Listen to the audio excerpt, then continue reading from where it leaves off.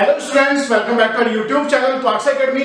तो चलो बच्चों, आज हम लोग स्टार्ट करने वाले हैं अपना आज का नेक्स्ट मॉड्यूल। एंड ये जो मेरा मॉड्यूल है ये है आप लोगों का that the module number 3 for the class 12 chapter number 4। तो इससे पहले जो मेरा मॉड्यूल 2 था उसके अंदर मैंने आप लोगों को साइक्लोट्रॉन की बेसिक वर्किंग आप लोगों को बताई थी, बेसिक कंस्ट्रक्शन आप लोगों को बताई थी। एंड उस पर्टिकुलर टॉपिक से हमारे कौन कौन से इंपॉर्टेंट डेरिवेशन है, कौन कौन से इंपॉर्टेंट फॉर्मूलाज हैं, कौन कौन से इंपॉर्टेंट कॉन्सेप्ट हैं, वो सारे कॉन्सेप्ट फॉर्मूलाज एंड साथ में जितने भी हमारे मेन इंपॉर्टेंट पॉइंट्स है सभी पॉइंट्स मैंने आप लोगों को उस वीडियो के अंदर बता दिए थे। तो आज का जो मेरा मेन टॉपिक है that is the limitation of the cyclotron and the second topic is the velocity selector, the velocity filter. तो आज मैं आप लोगों के दो टॉपिक कवर करने वाला हूं अपना। ये दोनों ही टॉपिक आपके रिलेट करते हैं किससे, साइक्लोट्रॉन से एक्चुअली में। पर आगे कंटिन्यू करने से पहले मैं एक बात आप सभी लोगों से कहना चाहूंगा कि अगर अभी तक आप लोगों ने हमारा चैनल सब्सक्राइब नहीं करा है तो आप हमारा चैनल सब्सक्राइब कर दीजिए, क्योंकि जैसे ही मैं कोई भी नई वीडियो अपडेट करूंगा तो जल्द से जल्द आप तक कैसे पहुंचेगी। तो उसको पहुंचाने का सिर्फ एक ही तरीका है कि प्लीज आपने दो काम करने हैं। पहले तो जो चैनल से को सब्सक्राइब करना है हमारे चैनल को, दूसरा सब्सक्राइब करने के साथ साथ जो साथ में जो बेल आइकन दिया है उस बेल आइकन को आप जरूर प्रेस करें, क्योंकि एक्चुअली में जैसे ही मैं वीडियो अपडेट करूंगा तो उसकी नोटिफिकेशन आपके पास जब ही आएगी जब आप लोग पहले उस बेल आइकन को प्रेस करेंगे। तो जल्दी से जाओ वापस उस बेल आइकन को दबा कर आओ। तो देखो बच्चों, इससे पहले जो मैंने आप लोगों को मॉड्यूल 2 के अंदर आप लोगों को पूरा वर्किंग आप लोगों को बताया था फॉर साइक्लोट्रॉन के लिए, तो वो जो पूरी वर्किंग थी साइक्लोट्रॉन की बेसिकली वो किस कॉन्सेप्ट के ऊपर डिपेंड करती है, वो सिंपली आपकी एक ही कॉन्सेप्ट के ऊपर डिपेंड करती है। एंड वो कॉन्सेप्ट क्या था कि जितने टाइम में आप लोगों का हाफ सर्कल कंप्लीट करेगा चार्ज पार्टिकल, उतने ही टाइम में जो हमने वहां पर हाई फ्रीक्वेंसी ऑसिलेटर लगाया हुआ था उसकी पोलैरिटी रिवर्स हो रही होगी। हाँ, एक इंपॉर्टेंट चीज, अगर आप लोग साइक्लोट्रॉन के बारे में पूरी नॉलेज लेना चाहते हैं तो मेरी इससे पहले वाली वीडियो अवश्य देख ले आप लोग, ठीक है, जिसका लिंक मैंने अपना डिस्क्रिप्शन बॉक्स में डाला हुआ है। तो आप अपना डिस्क्रिप्शन में जाओ, वहां से आप लोग मेरी पहले वाली वीडियो देख लो। उसके बाद में जो दोनों लिमिटेशन है द वेलोसिटी सिलेक्टर, दोनों टॉपिक आप लोगों को 100% समझ में आ जाएंगे। तो टाइम पीरियड क्या था एक्चुअली में, टाइम पीरियड जो हाफ सर्कल कंप्लीट करने का टाइम पीरियड था एंड जो नीचे पोलैरिटी रिवर्स होने का जो टाइम पीरियड था, दोनों टाइम पीरियड क्या थे आप लोग की कांस्टेंट थे, ठीक है ना। पर एक्चुअली में यहां पर जो मेन जो सबसे बड़ी प्रॉब्लम देखी गई साइक्लोट्रॉन के अंदर कि जब हम किसी चार्ज पार्टिकल को साइक्लोट्रॉन की हेल्प से क्या कराते हैं, अपना एक्सेलरेट हम लोग कराते हैं, तो वहां पर क्या देखा गया कि चार्ज पार्टिकल बहुत ही ज्यादा हाई स्पीड गेन कर लेता है। जब वो बहुत ज्यादा हाई स्पीड गेन करेगा तो हमारे पास ना, देखो मेरे साइड में यहां पर आप लोगों को फॉर्मूला लिखा दिख रहा होगा, this is the einstien relation. अब ये einstien रिलेशन एक्चुअली में है क्या चीज, पहले मैं इसके बारे में आप लोगों को थोड़ा डिटेलिंग कर देता हूं, उसके बाद में लिमिटेशन के ऊपर वापस आएंगे। तो बच्चों इधर देखो, ये जो einstien दादा का रिलेशन आप लोगों को लिखा दिख रहा है, एक्चुअली में इसका मतलब क्या है, इसका मतलब होता है कि अगर सपोज करो हमारे पास कोई चार्ज पार्टिकल दिया हुआ है और वो अगर बहुत तेज स्पीड से मूव कर रहा है, तो जब वो मूव करेगा तो इट मींस उसका जो मास, जो न्यूटन फिजिक्स के अंदर हम लोग ये मान के चलते हैं कि मास की वैल्यू हमेशा कांस्टेंट रहती है। तो भाई einstien दादा ने कहा था कि मास की वैल्यू आपकी कांस्टेंट नहीं रहती, मास भी पार्टिकल्स का चेंज होता है, ठीक है ना। एक्चुअली में न्यूटन की फिजिक्स का कांसेप्ट पूरा अलग है और साथ में einstien की फिजिक्स का कांसेप्ट पूरा अलग है। तो अभी जो einstien के कांसेप्ट के अकॉर्डिंग क्या देखा गया कि जो कोई चार्ज पार्टिकल साइक्लोट्रॉन के अंदर घूम रहा है बहुत तेज स्पीड से, तो उसके अंदर उसका जो मास है वो आपका कांस्टेंट नहीं रहा। तो साइक्लोट्रॉन के अंदर हम लोगों ने क्या देखा था एक्चुअली, जो टाइम की वैल्यू थी इसका फॉर्मूला था हमारे पास में that is the pi m divided by bq, ठीक है। पर अगर इस फॉर्मूले को हम इसकी कंडीशन पहचाने तो इसकी कंडीशन में क्या लिया था कि जो मास की वैल्यू है वो हमेशा क्या रहती है, कांस्टेंट रहती है मास की वैल्यू, ठीक है। पर अभी जब आइसोलेशन के अकॉर्डिंग हम चलते हैं तो मास तो कांस्टेंट रहा नहीं यहां पर। तो क्या है कि यहां पर जो टाइम पीरियड है, कौन सा time period to cover the half circle, mean जितने टाइम में चार्ज पार्टिकल अपना हाफ सर्कल कवर कर रहे हैं, तो ऑब्वियस सी बात है आप लोगों का इस बार कांस्टेंट नहीं रहेगा। तो फाइनली देखो क्या देखा जा रहा है कि जितने टाइम में अपना पार्टिकल हाफ सर्कल कंप्लीट कर रहा है वो टाइम, और जितने टाइम में फ्रीक्वेंसी चेंज हो रही है नीचे हाई फ्रीक्वेंसी ऑसिलेटर के थ्रू, वो दोनों टाइम पीरियड की वैल्यूज कुछ टाइम बाद अपना मिसमैच हो जाती है, ठीक है। अब जब टाइमिंग मिसमैच हो गई तो इसका मतलब क्या है कि जो पार्टिकल, जो चार्ज पार्टिकल जो सर्कुलर मोशन कर रहा है अपना साइक्लोट्रॉन के अंदर, तो उसका जो पाथ है वो आपका इरेगुलर पाथ हो जाता है। इरेगुलर पाथ होने का मतलब क्या है, वो सर्कल में ना घूमकर घूमता तो है पर एक डिफरेंट रेडियस के साथ वो घूमता है। तो इसका मतलब क्या है कि वो अपना जो डी जो हमने कंडक्टर माना था उस डी की दीवारों से जाकर टकराने लगता है एंड फाइनली जिस विंडो के थ्रू हमें उस पार्टिकल को इजेक्ट आउट कराना है वहां से इजेक्ट आउट नहीं हो पाता पर्टिकुलर टाइम पर या पर्टिकुलर कंडीशन या पर्टिकुलर वेलोसिटी के साथ में। वो क्या करता है कि उसका जो पाथ एक्चुअली जो इस तरीके सर्कुलर पाथ हमारा चल रहा था वो सर्कुलर पाथ बिल्कुल ही खत्म हो जाता है, ठीक है। तो यहाँ पर इस रिलेटिविस्टिक चेंज इन मास को हम लोग इग्नोर नहीं कर सकते, ये हमें एडजस्ट करना ही करना पड़ेगा, क्योंकि देखो वहां मैंने बताया था कि क्या था कि चार्ज पार्टिकल को अगर आपने किसी मेटल सरफेस के अंदर इंसर्ट कराना है तो ऑब्वियस ही बात है उसकी स्पीड आप लोगों ने बहुत ही ज्यादा अमाउंट के अंदर इंक्रीज करनी पड़ेगी। और जब आप लोग बहुत ज्यादा अमाउंट के अंदर इंक्रीज करेंगे तो क्या होगा, उस पार्टिकल के मास के अंदर रिलेटिविस्टिक चेंज 100% होगा ही होगा। तो चलो ये तो चीज आप लोगों को क्लियर हो गई होगी कि जब चार्ज पार्टिकल साइक्लोट्रॉन के अंदर घूमेगा तो उसके अंदर आप लोगों का रिलेटिविस्टिक चेंज इन मास होगा ही होगा, ठीक है ना। अब देखो ये तो कंडीशन 100% श्योर होगी। अब बात आती है कि हमने इन लिमिटेशंस को कैसे खत्म करना है। एक और चीज मैं आप लोगों को बच्चों बता देता हूं कि जब भी इसका सीबीएसई के अंदर क्वेश्चन आया है, जब भी साइक्लोट्रॉन का, तो इसकी लिमिटेशन आप लोगों की 100% लिखने के लिए आई है। इसीलिए मैं इस वीडियो को अलग से मैंने बनाया आप लोगों के लिए कि आप लोग इसकी जो लिमिटेशंस है उनको अपना सही से पढ़ो, सही से समझ पाओ, ताकि वहां जो सीबीएसई में क्वेश्चन आने वाले हैं लिमिटेशंस के ऊपर, तो उस क्वेश्चन को आप लोग 100% तरीके से अपना लिख कर आ सको, ठीक है। और लिख कर आओगे तो अच्छे मार्क्स भी आप लोगों को मिलेंगे। तो ध्यान रखना, ये क्वेश्चन भी आप लोगों का साइक्लोट्रॉन के रिगार्डिंग बहुत ही ज्यादा इंपॉर्टेंट क्वेश्चन माना जाता है, ठीक है। तो वापस चलते हैं अपना उसी कॉन्सेप्ट की तरफ। तो देखो यहाँ पर क्या है कि एक्चुअली में जब टाइम की वैल्यू हमें पता लग गया कि टाइम की वैल्यू कांस्टेंट नहीं रहने वाली है, क्योंकि मास हमारा इस बार कांस्टेंट नहीं रहा, तो यहाँ पर क्या लगेगा, रिलेटिविस्टिक चेंज इन मास लगेगा, and this relativistic change in mass is m0 upon √1 - v² divided by c²। अब देखो इस कमी को या इस लिमिटेशन को या इस जो इसकी वर्किंग के अंदर जो बेसिकली डेफिशिएंसी आ गई है, इस चीज को हम लोग कैसे खत्म करेंगे। तो इस चीज को खत्म हम दो तरीके से कर सकते हैं अपना। देखो दो तरीके से, किस तरीके से, या तो सबसे पहले हम क्या कर सकते हैं, bye adjusting the value of the magnetic field. It means ये जो आप लोगों को मैग्नेटिक फील्ड दिख रहा है, तो यहां पर देखो, यहां पर क्या है कि मास की वैल्यू क्या होगी, बेसिकली इंक्रीज हो गई है। तो क्यों ना अब इस फॉर्मूले के अंदर क्या है, कॉन्सेप्ट के अकॉर्डिंग अगर हम लोग चलते तो मास की वैल्यू अगर इंक्रीज हुई है, अगर मैं b की वैल्यू भी क्या कर दूं, इंक्रीज कर दूं, तो क्या होगा कि जितना ही पार्ट इंक्रीज हुआ है मास का, उतना ही आप लोग अगर पार्ट में बढ़ा देता हूं मैग्नेटिक फील्ड का, तो क्या होगा, जो इंक्रीमेंट इन मास है वो न्यूट्रल कर दिया जाएगा किसके थ्रू, अपना increment of the magnetic field के थ्रू, ठीक है।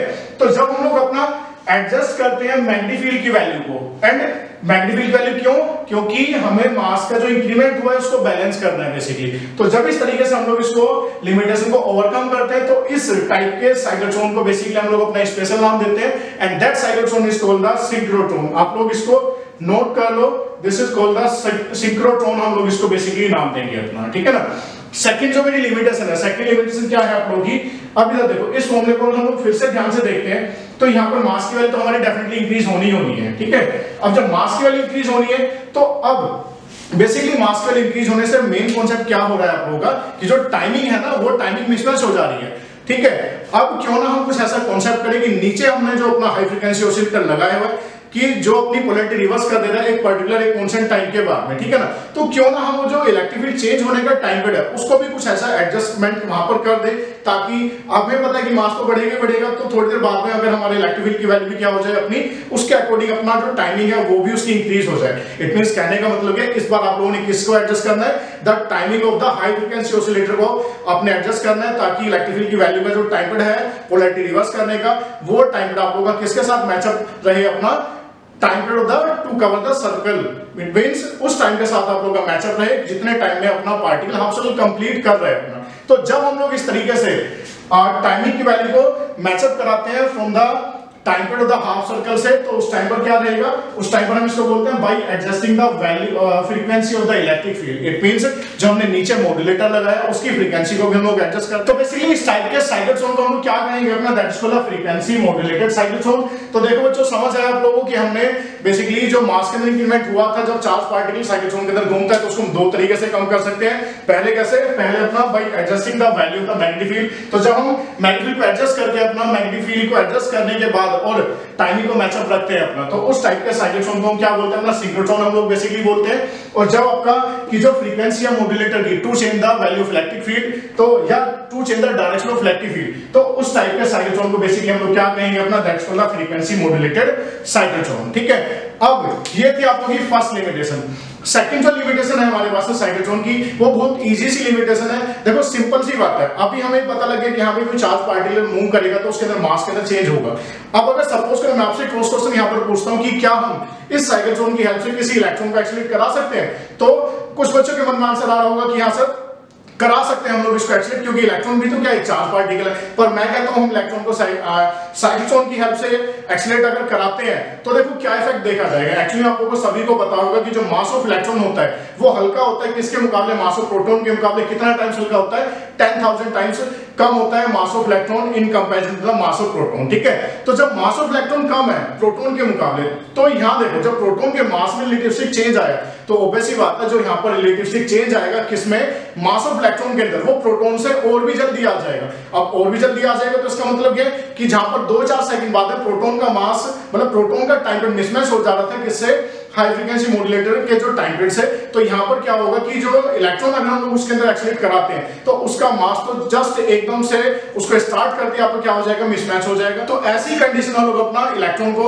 एक्सीलरेट नहीं करा सकते, किसकी हेल्प से, साइक्लोट्रॉन की हेल्प से। ठीक है, तो दोनों लिमिटेशन क्लियर हुई। फर्स्ट लिमिटेशन क्या थी कि that the relativistic change in mass, and जो सेकंड लिमिटेशन है दैट इज द कि हम साइक्लोट्रॉन की हेल्प से इलेक्ट्रॉन को एक्सीलरेट नहीं करा सकते। तो देखो बच्चों, अब है हमारे पास में थर्ड लिमिटेशन। तो थर्ड लिमिटेशन क्या कहती है कि मैं आपसे क्वेश्चन पूछता हूं छोटा सा कि क्या ये साइक्लोट्रॉन न्यूट्रॉन को बेसिकली एक्सीलरेट करा सकता है? तो आपका आंसर ऑब्वियस सी बात है नो आएगा। क्यों? क्योंकि न्यूट्रॉन के ऊपर तो कोई चार्ज होता नहीं है। अब यहां देखो, पूरी जो इसकी बेसिक वर्किंग थी साइक्लोट्रॉन की, वो किसके ऊपर बेस्ड थी? Electric force and the magnetic force. And electric field and magnetic field दोनों किसके ऊपर फोर्स लगाते हैं? बेसिकली किसी चार्ज पार्टिकल के ऊपर वो फोर्स लगाते हैं। अब ऑब्वियस सी बात है, न्यूट्रॉन के ऊपर तो कोई चार्ज है ही नहीं। जब न्यूट्रॉन के ऊपर कोई चार्ज ही नहीं है तो प्लीज ना ही इलेक्ट्रिक फोर्स उसके ऊपर लगेगा, ना ही आप लोगों का मैग्नेटिक फोर्स लगेगा। तो ऐसी कंडीशन में क्या होगा कि न्यूट्रॉन जो रहेगा वो अपना स्टेशन रहेगा, इट मींस वो कहीं भी मूवमेंट अपना नहीं दिखाएगा। चाहे कितनी वैल्यू इलेक्ट्रिक फील्ड बढ़ा लो, चाहे कितनी वैल्यू मैग्नेटिक फील्ड बढ़ा लो, चाहे उसको किसी भी तरीके से आप इंसर्ट करा लो, तो कोई भी इफेक्ट नहीं देखा जाएगा। जो न्यूट्रॉन की पोजीशन है आपकी स्टेशनरी बनी रहेगी। तो बच्चों, ये थी हमारे पास में बेसिकली तीन लिमिटेशन जो कि आप लोगों ने ध्यान से याद रखनी है अपनी, क्योंकि तीनों ही लिमिटेशन आपकी इंपॉर्टेंट है। मैं एक बार क्विकली इसको रिवाइज कराता हूं। पहला that is the relativistic change in mass, and second is the we cannot accelerate the electron from the help of the cyclotron, and third one is we cannot accelerate the neutron or the neutral charge particle. That's all beta, this all about for the limitation of the cyclotron. And now we have to move on the next topic, that is the velocity selector और the velocity filter. अच्छा, basically velocity selector and the velocity filter क्या चीज है? जैसे कि नाम से लग रहा है वेलोसिटी फिल्टर, इट मींस हमें क्या करना है, किसी पर्टिकुलर चीज को यहां से फिल्टर आउट करना है। फिल्टर आउट करने का मतलब आपने छानना नहीं है, बेसिकली वो देखो क्या कॉन्सेप्ट आपने यहां पर फॉलो करना है। तो देखो, मैं यहां पर एक ऐसा एडजस्टमेंट में लेकर चलता हूं जहां पर आप लोगों के दोनों फील्ड मौजूद है। लेट्स सपोज करो ये जो ब्लैक मार्कर से ड्रॉ कर रहा हूं, तो ये मैं डायरेक्शन मान रहा हूं किसकी, अपनी फॉर द इलेक्ट्रिक फील्ड के लिए। तो ये जो ब्लैक मार्कर वाली ये हो गया आप लोगों की that the direction of the electric field, and from the blue marker मैं क्या रिप्रेजेंट करने वाला हूं, डायरेक्शन ऑफ मैग्नेटिक फील्ड में रिप्रेजेंट करने वाला हूं। तो बच्चों यहां देखो, जो क्रॉस में बना रहा हूं, तो क्रॉस का मीनिंग मैं इससे पहले वाली वीडियोस में आप लोगों को बता चुका हूं।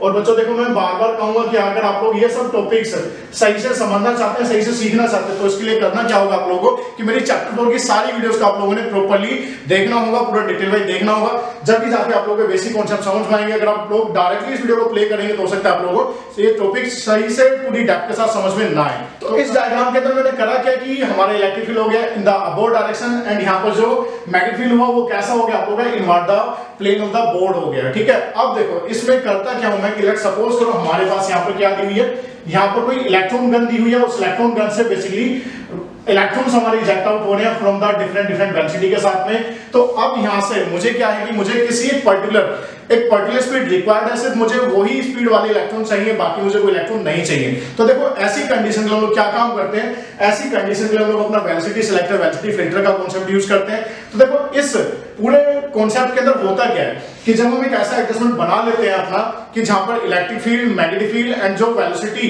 ऑफ द चार्ज पार्टिकल, तीनों की डायरेक्शन अगर आप लोग की परपेंडिकुलर है, आप लोग ध्यान से देखो यहाँ पर अपना तीनों परपेंडिकुलर डायरेक्शन में, मैं इसको क्लैरिफाई कराता हूँ किस तरीके से तीनों 90 डिग्री पर है अपना। देखो यहाँ पर जो अगर देखा जाए तो इट मींस हमारा जो इलेक्ट्रिक फील्ड है that is in the direction of along the, let's suppose this the Y axis, and यहाँ जो मेरे पास में बेसिकली मैग्नेटिक फील्ड है that is about the Z axis, means अंदर की तरफ मैं इसको लेके चल रहा हूं, तो अबाउट द जेड एक्सिस हो गया मेरा।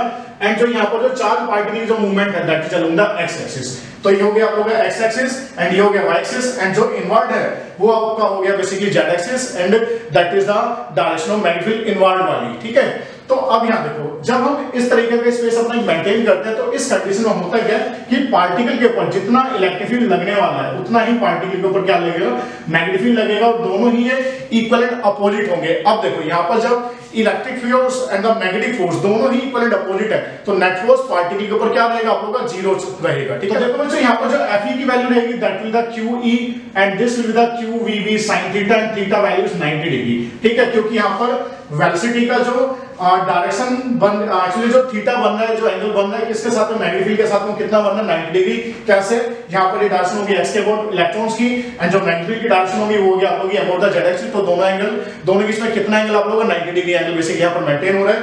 तो जब मैं यहाँ पर sin 90 पुट करता हूँ तो this value will become 1 and Q cancel this Q value, तो फॉर्मूला बचा मेरे पास में that the E equals to VB and the formula for the velocity that will be equals to the E upon B। तो यहां से क्या होगा कि जो हमारे पास जो इलेक्ट्रॉन बीम है जिसके अंदर डिफरेंट डिफरेंट वेलोसिटी के इलेक्ट्रॉन्स हमारे मूव कर रहे हैं, तो यहां से वो पार्टिकल्स या वो चार्ज पार्टिकल जिनकी वेलोसिटी किसके इक्वल होगी, will be the equal to the ratio of the electric field and the magnetic field. जितना हमने यहां पर यूज करा है वो सारे इलेक्ट्रॉन, इट मींस उन सभी इलेक्ट्रॉन्स के ऊपर फोर्स क्या रहेगा, आप लोगों का जीरो रहेगा, एंड वो सारे चार्ज पार्टिकल अपना एक पर्टिकुलर डायरेक्शन में अपना उनको डिफ्लेक्ट करा सकते हैं। यहां पर रहेगा कि जो इलेक्ट्रॉन बीम है उसके अंदर डिफरेंट डिफरेंट वेलोसिटी के साथ हमारे पार्टिकल्स मूव कर रहे हैं। तो अब जब ये इलेक्ट्रॉन बीम इस सेटअप के ऊपर आके इंसर्ट होती है, तो यहां पर जिन पार्टिकल की वेलोसिटी इलेक्ट्रिक फील्ड और मैग्नेटिक फील्ड के रेशियो के इक्वल है, जो इलेक्ट्रिक फील्ड वैल्यू और मैग्नेटिक वैल्यू मैंने इस सेटअप में यूज करी है, तो जिन पार्टिकल की वेलोसिटी इसके इलेक्ट्रिक फील्ड और मैग्नेटिक फील्ड रेशियो के इक्वल रहेगी, उन चार्ज पार्टिकल नेट फोर्स क्या रहेगा, आपका जीरो रहेगा। नेट फोर्स जीरो होने की वजह से पार्टिकल क्या हो जाएंगे, स्टेशनरी हो जाएंगे, वो पार्टिकल आप लोग अपना क्या कर सकते हैं, कैप्चर आप लोग कर सकते हैं। अब देखो यहां पर जो क्वेश्चन आता है आपका बहुत ही सिंपल क्वेश्चन आता है। क्वेश्चन में आप लोगों को डिक्टेट कर देता हूं। लेट सपोज करो मेरे पास में एक कंडीशन दे रखी है कि लेट मैं क्या लेके चल रहा हूं, इलेक्ट्रिक फील्ड जो लेके चल रहा हूं 200 वोल्ट लेके चल रहा हूं,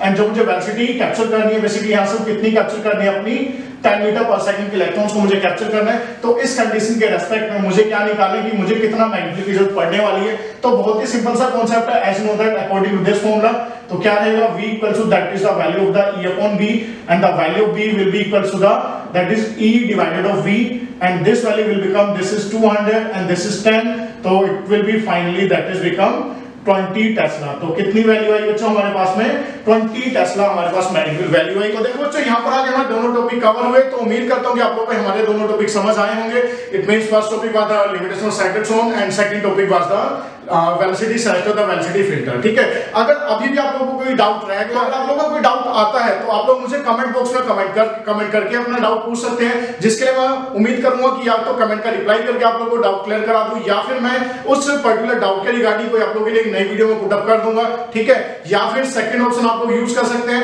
डिस्क्रिप्शन में मैंने अपना नंबर भी डाला है, तो आप लोग मुझे डायरेक्टली व्हाट्सएप करके अपने डाउट्स आप लोग पूछ सकते हैं, या फिर आप लोग कॉल करके भी मुझे अपना डायरेक्टली डाउट क्लियर आप लोग कर सकते हैं। तो देखो बच्चों, अगर अभी तक आप लोगों ने हमारा चैनल सब्सक्राइब नहीं करा तो आप हमारा चैनल सब्सक्राइब कर दीजिए, एंड साथ में बेल आइकन को प्रेस करना ना भूलें, क्योंकि जैसे ही मैं कोई वीडियो अपडेट करूंगा तो तुरंत आपके पास नोटिफिकेशन जब भी पहुंचेगी जब आप लोग उस बेल आइकन को प्रेस करेंगे। या फिर